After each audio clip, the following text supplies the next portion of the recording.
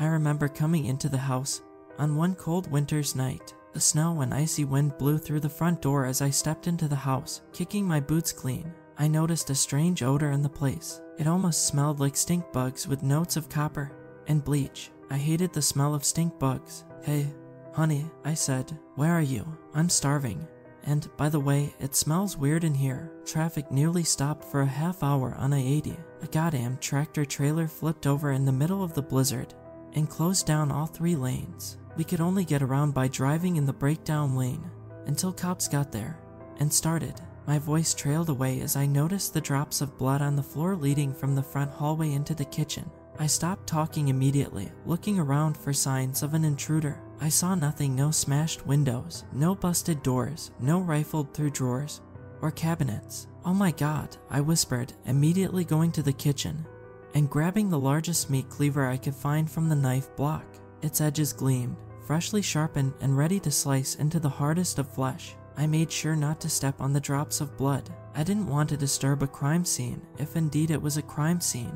I stopped, thinking of calling 911, but some inner voice urged me on. "It will take 5 or 6 minutes for the police to arrive. Possibly longer," it said, "and you need to check on your family now. Right now." Sprinting forwards, I followed the blood trail down the hall and straight to the first floor bathroom. The door stood closed. I tried the handle and found it locked. "Hello," I said, pounding on the door. "Who's in there? Open up." "Isaac, is that you?" a faint voice asked. I recognized the voice of my wife immediately. "Open the goddamn door," I screamed. Rising waves of anxiety and adrenaline coursed through my body, and I immediately knew something was very wrong. I could hear it in the dead tone of my wife's voice, see it glistening on the floor in crimson droplets, feel it in the air like falling pressure before a thunderstorm. "Jenna, open the door." I heard some slight shuffling in the small bathroom, like someone dragging themselves across the floor. Then I heard a click. I opened the door and found a chamber of nightmares lying beyond the threshold. My only son floated face down in the bathtub. My wife sat back down on the edge of the tub, rocking back and forth, her eyes flat and dead. "Why?" I whispered, horrified. "Why would you do this? Don't you know?" She murmured in a croaking voice. "Do you really not know that our son is the Antichrist?" Maybe I did have suspicions that something wasn't quite right with Max. It was more than the dead animals I kept finding strewn around the yard and under the house. It was more than the way his eyes seemed to shine in the dark when I wished him goodnight. No, it was a feeling, a cold, empty feeling that seemed to follow him wherever he went. He had no friends at school, and animals avoided him like the plague. Dogs would start barking and howling when he walked down the street, and cats would hiss then disappear with a swish of their tail in a flash behind bushes or up trees. These things, on their own, wouldn't be too much evidence of anything, but they were far from the only evidence that Max was unusual. A month ago, a couple boys had tried to bully Max at school. They ran out of the bathroom where it happened, crying and wetting their pants as blood streamed from their noses and ears. They wouldn't tell anyone what happened, and Max just kept smiling and staring at them with his large, dark eyes. The school called an ambulance, and the doctors were baffled. They had to sit in the emergency room for 3 hours before the blood stopped pouring out of their bodies. They were white as sheets by the time it finally clotted, and the doctors had no idea the cause. The 2 boys went missing a few days later. The case ended up drawing media attention. The FBI came in, but they found absolutely nothing. It seemed like the boys just disappeared out their windows, and then their trail immediately went cold. Tracking dogs couldn't find any hint of a trail. It was as if they had teleported from their bedrooms. Moreover, no neighbors had seen a thing. A couple months later, a few hikers found the boys' fingers growing out of a tree on the Appalachian Trail, over 50 miles away.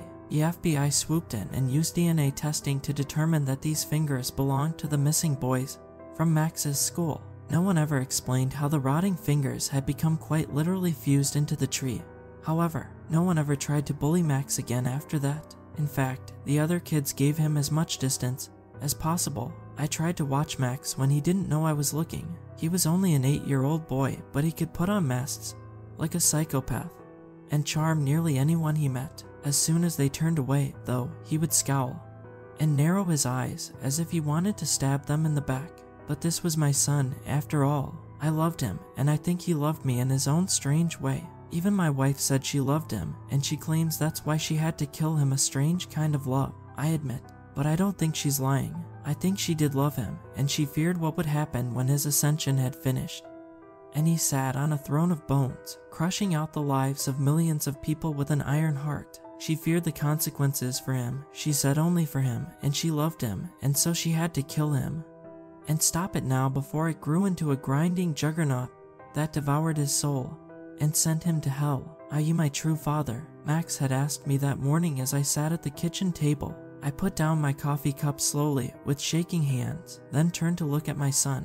Yes, of course, I said with a trembling voice. Why would you ask such a crazy question? He stared at me for a long moment, his eyes so dark they looked black. They blazed with an inner light. His pale, white skin looked as smooth as a statue's, and dark hair fell over his chiseled features. If it weren't for his aloofness and cruelty, he would have been a very beautiful boy. Instead, he radiated a coldness like the moon, an aura that gave light but no heat, a kind of reptilian, psychopath detachment that extended to everything he did. He would laugh when he saw fatal car accidents on the highway or heard the news report about wars and murders. I don't think you are my true father, Max said, still staring at me, reading me like a book. I felt myself begin to sweat. Max, that's ridiculous, I said. Your mother and I have been married. Then where does my power come from? He asked. Why do I possess what you never will? I know I'm related to mother. He spat out the word as if it were a filthy thing. Mother, but you. I know not. I know not where my divinity comes from. You seem weak and foolish to me. At least mother has the courage to admit that she hates me. You grovel and pretend. And then, when my back is turned, you sneer at me and my ascension. I know you do. You are a last man like so many others. Your kind is ineradicable as fleas, hopping all over the world without meaning or the will to power. You don't understand someone like me. You could never understand someone like me. Not in a million years. I don't understand what all this business about ascension is, I said. I think you're living in a fantasy world. If it were a fantasy world, he said, then the fruit would not be revealed. But it will be. Soon everyone will see, including you. I'll be with my true father and become the absolute king of this world. Small men like you will grovel like worms. They'll be crushed under my feet as I rise to heights previously undreamed of as part of my becoming. My greatness will shine like a second sun. People will remember my name with awe and terror for 1,000 years. He spoke like a much older boy. I gawked at him with an open mouth. He had a faraway look in his eyes, a fanatical gleam that sharpened his cold features. I remembered when Max was just a little boy. Did I know it back then, when I watched him playing with his toys? Did I know what he was? I think I would have run screaming from the room if I had. Max turned and left the room, grabbing his backpack. As the school bus pulled up in front of the house, I watched him go. He walked with the confidence and straight back of a soldier, and yet I thought I saw an aura of swirling black shadows around him. I blinked, and like mist under the hot summer sun, I saw it dissolve into the air. I looked away, sweating and shaking. With trembling hands, I tried to pick up the coffee cup. It immediately fell to the floor in my nervous fingers and shattered. 50 minutes later, I was working from home when the first of the ambulances and police cars raced by, heading to Max's school. My neighbor, a teacher at the school who the kids called Mr. Howland, told me the story from his viewpoint later that day. I don't know how much I believed. At the time, maybe none of it. Now all of it. The day started normally enough, Mr. Howland said, pushing his oversized glasses up on his long, nerdy face. The kids started streaming in for homeroom. Then the bell rang. I started preparing my lecture notes for first period. That was when the screaming started from down the hallway. It sounded like a girl being murdered, just an endless, pain shrieking that went on and on and on. Abruptly, it cut off, and everything went deathly silent. The students all looked at each other, nervous. A hissing voice came over the intercom, a reptilian voice that made my skin crawl. It started talking, and I immediately knew it wasn't human, and yet it sounded just like Max. I mean, he's been in my class for years. Isn't that weird? It was like someone had taken his voice and ran it through a synthesizer to deepen it and slow it down. I heard weird hissing breaths as he spoke. Hello, friends, the voice whispered, yet the words boomed through every classroom and hallway. We have a very special day planned for you. The activities are already prepared, and the festivities will now begin. Don't try to escape now, that breaks the rules. The first of the sheep have already been slaughtered. Good luck. I figured some hoodlum had snuck into the office and somehow used the intercom while the secretary was out getting a cup of coffee or using the bathroom. I put my hands up as the class began to chatter, trying to calm them down. Kids, I said, it's clearly just a prank. Please calm down. Then the classroom door flew open and a girl came running inside. She was covered in blood from head to toe. She had deep slices across the back of her head, her forehead, her right cheek and right arm. Large, fetid drops of blood fell behind her as she ran, as if leaving breadcrumbs to find her way back. The wounds on her body changed colors in front of our eyes, turning purple, and then black. Necrotic tissue began to spread and die within moments. Black blood streamed from the wounds. Her mouth opened in a silent scream, but only a choked gasping came out. Something had infested the girl, I could see it. I quickly backed away, feeling like it was a dream. Please, oh God, please help, she whispered, whimpering, her legs buckling. She fell to her knees. The kids in the classroom began to scream. Please, someone help me. Her voice grew louder, her skin paler as the purplish, dying patches of tissue spread. She opened her mouth and began to vomit some foul, oily sludge. It hurts, she moaned, falling into the puddle of vomit. Isn't someone going to help me? I ran to her side. I didn't know this girl. She wasn't in any of my classes, you see, but I knew she needed medical attention immediately. What happened? I asked. Who did this? She got close to my ear and whispered, there's things in the hallways that shouldn't exist, she said, still whimpering. She coughed up more blood and black fluid rolling onto her back afterwards, and breathing hard. Her eyelids fluttered and her skin went pale. I thought she was losing consciousness until her eyes rolled back in her head and she sat up, grinning. Claws began to rip out of her fingers, black tears streamed down her face, and that dark sludge dripped from her mouth like diseased drops of saliva. Her body lengthened, and her arms and legs broke and twisted. I could hear the bones snapping like tree branches during a winter storm. I watched the transformation in horror, backing away. The other kids were all screaming and streaming to the back of the classroom. The girl hissed as black veins appeared all around her face and neck. She rose and walked towards the scared kids in the back, her movements as smooth as a synchronized dancer's, jerky and twisted, nightmarish in their own way. But what came next was far worse. Her body grew taller, thinner, and more emaciated as it stretched up to the ceiling, towering over every other kid in the class. She must have grown to at least 7 feet by that point. Her arms reached out, the bone-white claws sharpening, as she struck out at the screaming row of children in front. I saw drops of blood splash against the back wall, and a couple boys stumbled forwards, their throats slashed wide open. Their panic-stricken faces grew pale and bloodless as they choked and tried to scream, but only bubbling gasps came out. I saw the window was open, and I was on the first floor. I decided to run to try to get help.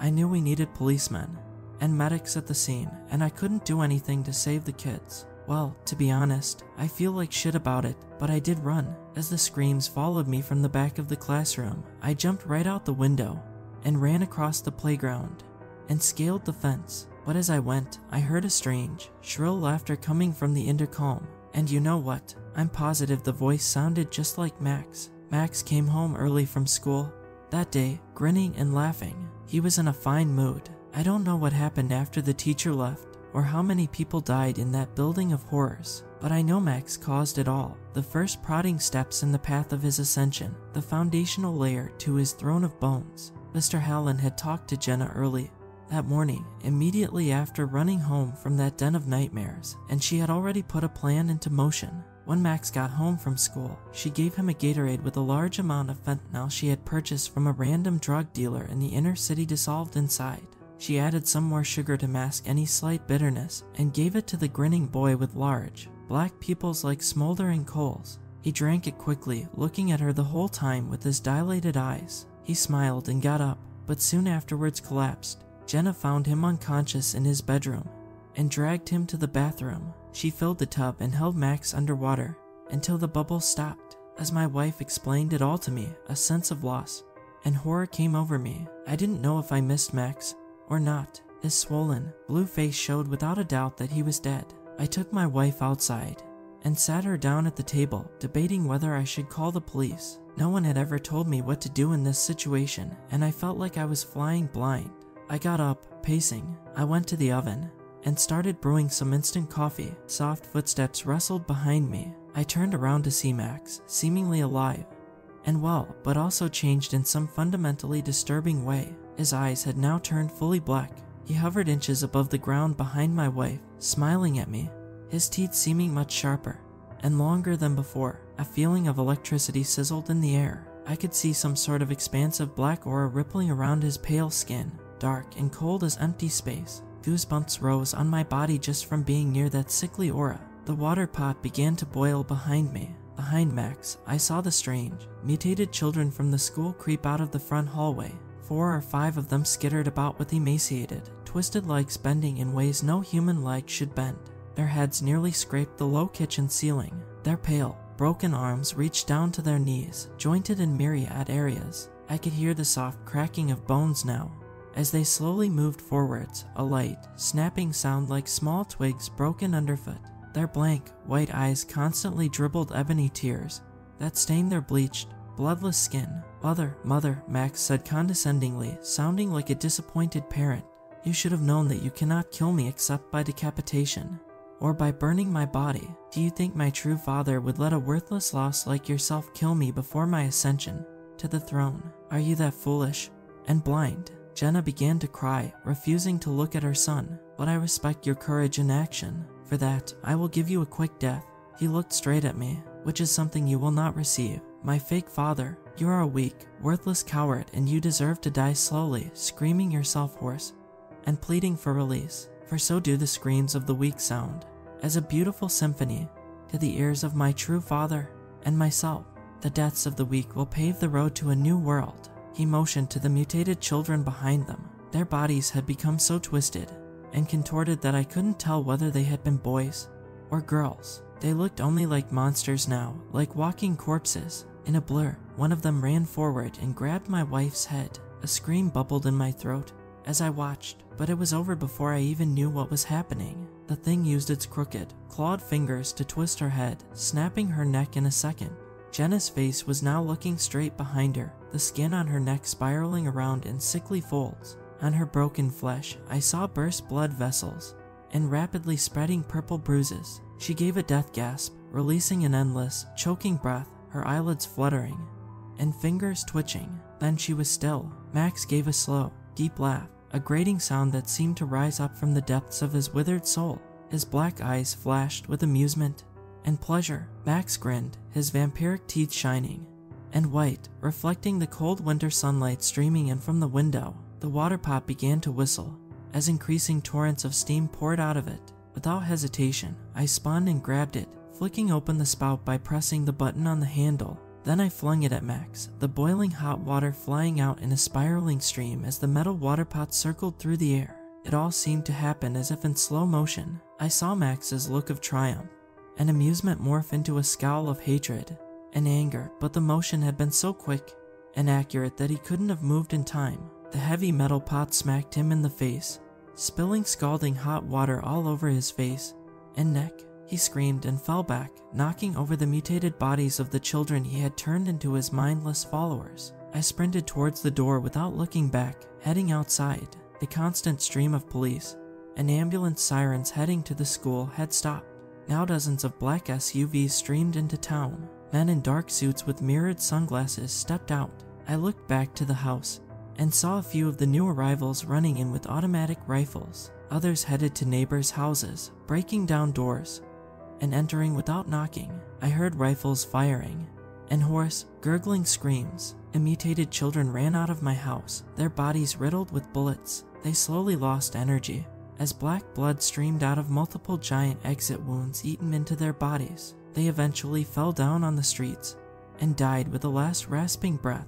But they never found Max. They quarantined the town and went from house to house and building to building, searching for the source of all this death and evil. But he had somehow escaped. They killed all the mutated fanatics they could find, but the bodies of many children from the school seemed unaccounted for. I knew where they had gone. They had followed Max, fanatical soldiers for his new army, fearless of death and committed to their leader and his new world order. I don't know where Max went or where he'll show up next, but I know he is moving towards his ascension, and the next time I see him, he will arrive in power in glory and crush out the lives of millions of people under his feet.